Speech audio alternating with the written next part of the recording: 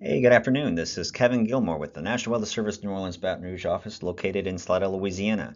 This is your weekly weather briefing for Halloween Day, Thursday, October 31st, 2024. We're going to start things off with the situation overview like we always do here, talking about we got some scattered showers and a few storms across the area.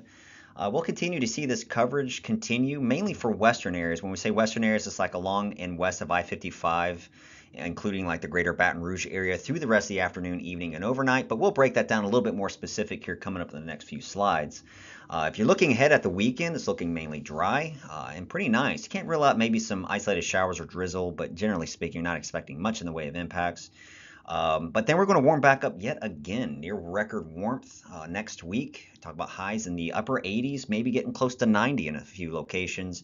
And then we may see some rain chances increasing yet again towards mid to late week. And then we're going to talk about the tropics here coming up in just a quick moment. So, starting things off with what we're seeing this afternoon, we got more widespread showers and thunderstorms to our west across southwest Louisiana. We're going to see this kind of creep our way towards the western portions of the area that later this afternoon and evening.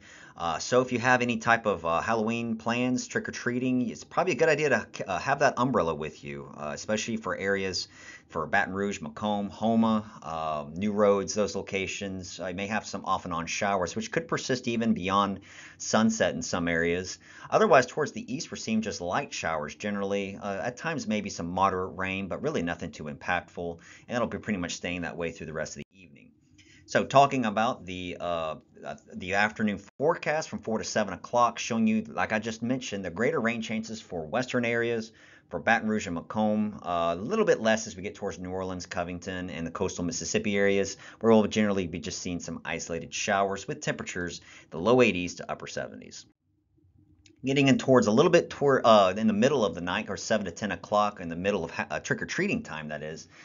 Rain changes back down some, but still remains in that 50 to 60% range for the northwestern areas. So something to kind of keep in mind for your plans you have later this afternoon and evening. That showers will be around and continuing through portions of the night with temperatures in the low to mid 70s. And then beyond for later in the night, 10 o'clock towards 1 a.m., we're talking about still seeing some isolated showers, maybe some scattered showers from northern areas. But again, nothing too impactful, no severe weather or flash flooding or impactful weather like that is expected all through the rest of the afternoon, evening, and overnight hours. And we may see some patchy light fog in some areas around daybreak Friday, especially areas that saw rain that saturated the soils. Kind of that light ground hazy fog could be possible. Nothing too impactful as we're not expecting any type of dense fog concerns, but something to keep an eye out for if you plan on traveling early in the morning. Just, keep an eye out for it. Plan accordingly. Slow down if you do encounter any type of fog. With all conditions, will be improving as we get through mid-morning on Friday. And speaking of Friday, with the forecast, the morning forecast to the left and afternoon forecast to the right, we see that we'll continue to have some scattered showers around in the morning, but we'll kind of see the same rinse and repeat type situation on Friday afternoon with better chances on the for western areas. Where we could have some showers and maybe some thunderstorms, some of which could be heavy, dumping some heavy rainfall, and maybe have some lightning. But again, no significant or impactful weather, severe weather, or flash flooding expected. Just greater chances of rain towards those western areas with less towards the east.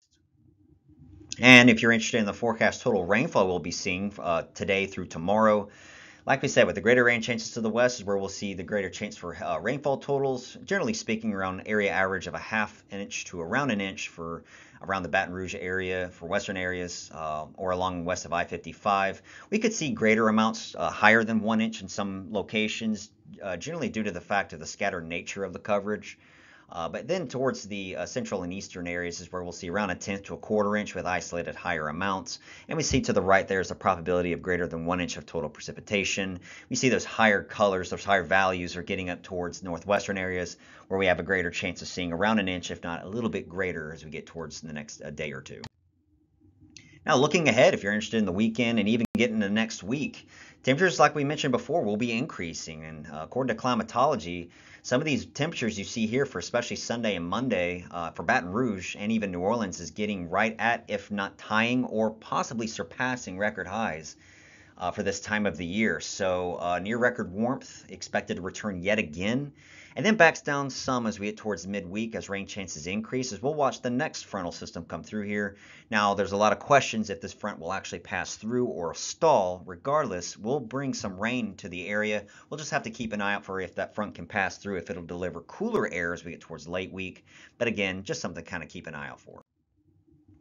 And here's your latest tropical weather outlook for the National Hurricane Center. It's actually still hurricane season. We got a month left of it. We're going to have to watch for the potential of development in the central and western Caribbean with a 60% chance of development over the next 7 days. Again, we're far out from seeing any type of organized system right now. So we'll have to just kind of keep an eye out for it. Just something to monitor here for the next several days. We'll make sure to pass along the latest information to you as we see it, but just have to kind of keep an eye out for that area for the next several days. And the drought monitor. This was actually issued today, the latest update, which is updated generally weekly, showing you that conditions have gotten a little bit worse compared to last week, showing you the greater or worser drought conditions up towards the north and northwestern areas, with also towards coastal Mississippi, where we're seeing these continued drought conditions. We'll see with this rain in the next few days. It's not going to be a drought buster at all, but will help a little bit in the right direction. So hopefully we'll continue to get more progressive systems over the next few weeks, which will deliver these bouts of rain, which will help with these conditions here in the next few weeks. In summary, like we just mentioned, if you're trick-or-treating or have any type of Halloween plans later tonight, bring an umbrella just to be safe. We'll have some scattered showers and storms around, even lasting into portions of the night. Becoming less widespread through the night, but still may have some showers around. We got a nice weekend ahead. You can't rule out an isolated shower, and then we're warming right back up as we get towards the middle part of next week. Highs getting in the upper 80s, even getting close to 90 in some areas. And then, of course, keep an eye on the tropics. We'll be sure to pass along the latest info to you. That's all I got for this briefing. I hope you have a safe and great Halloween and a great weekend ahead. Take care.